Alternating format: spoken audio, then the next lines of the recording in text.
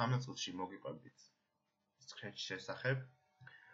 Scratch-ი ვიზუალურ პროგრამირების ენა შექმნილია MIT-ლების მიერ და დღესდღეობით არ მინდა დაახლოებით 70-მდე ენამდე, რაც ნიშნავს, რომ საკმაოდ პროგრამირებული და გამოცდილი მეთოდი არის საგამართლებლო სივრცეში და რეალურად ის არის ვიზუალურ პროგრამირების ენის პლატფორმა, სადაც მოსწავლებს და კერძოდ ბავშვებს აქვს შესაძლებლობა შექმნან ონლაინ პროექტები, სხვადასხვა ვიზუალური თუ აუდიო ელემენტების გამოყენებით.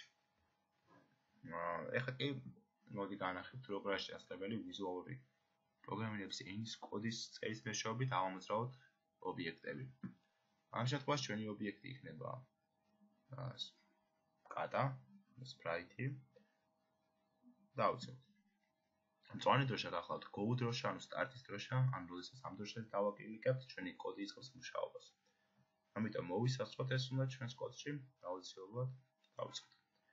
იდეა არის, რომ გვინდა ჩვენმა პერსონაჟმა იმოძრაოს, ამიტომ გადავდივართ motion graph-ში, ვიჩევთ move blocks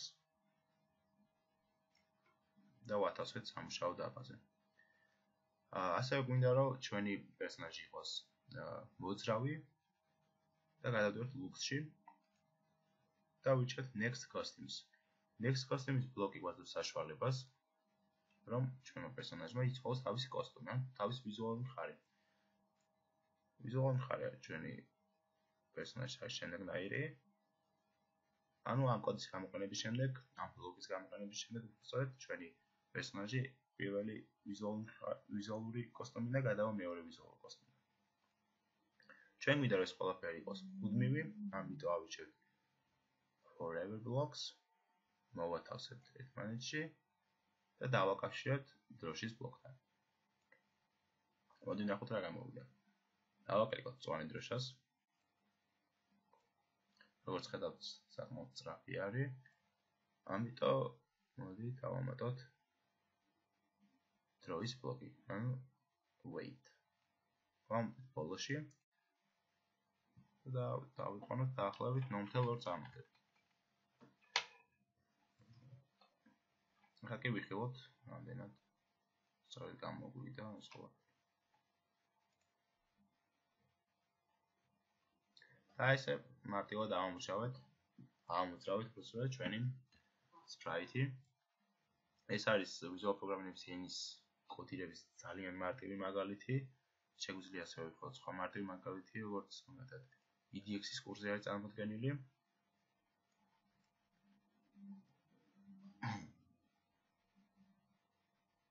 ეს არის გაზიარებული პროექტი. ხელმისაწვდომი მხოლოდ მათთვის, ვინც დარეგისტრირებულია Scratch-ის ვებგვერდზე და ვიხილოთ პროექტი. დავაკლიკოთ მწვანე დროშას.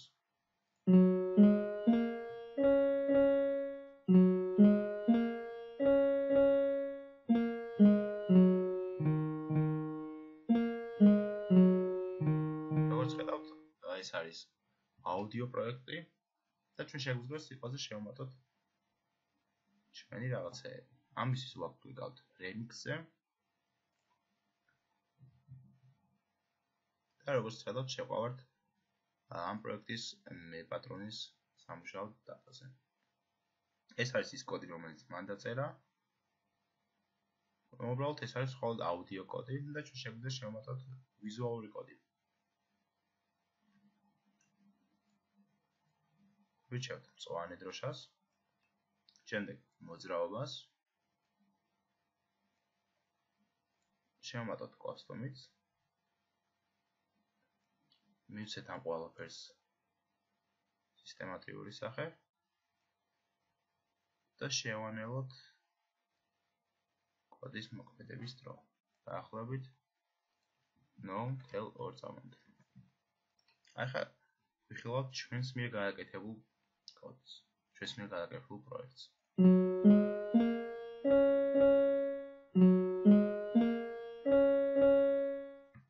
ეს არის მარტივი მაგალითი, რომელიც remix-ის საშუალებითაც შეგვიძლია გამოვიყენოთ.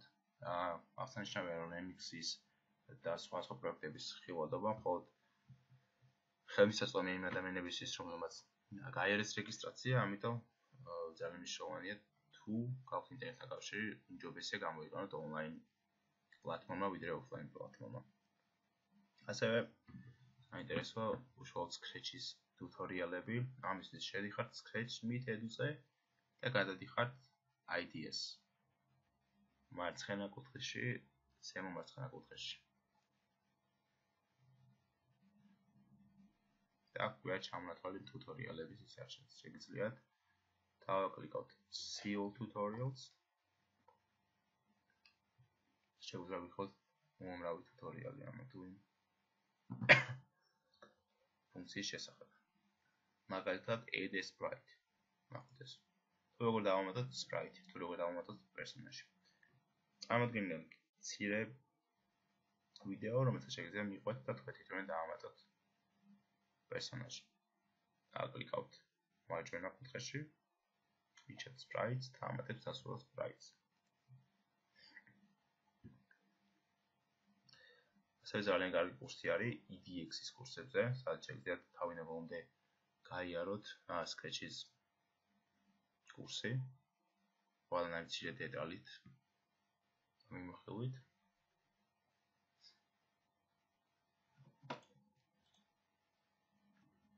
და არის საკმაოდ ბევრი ონლაინ სამართლებრივ კურსები, როგორც მოსწავლებლისთვის, ასევე მასწავლებლებისთვის.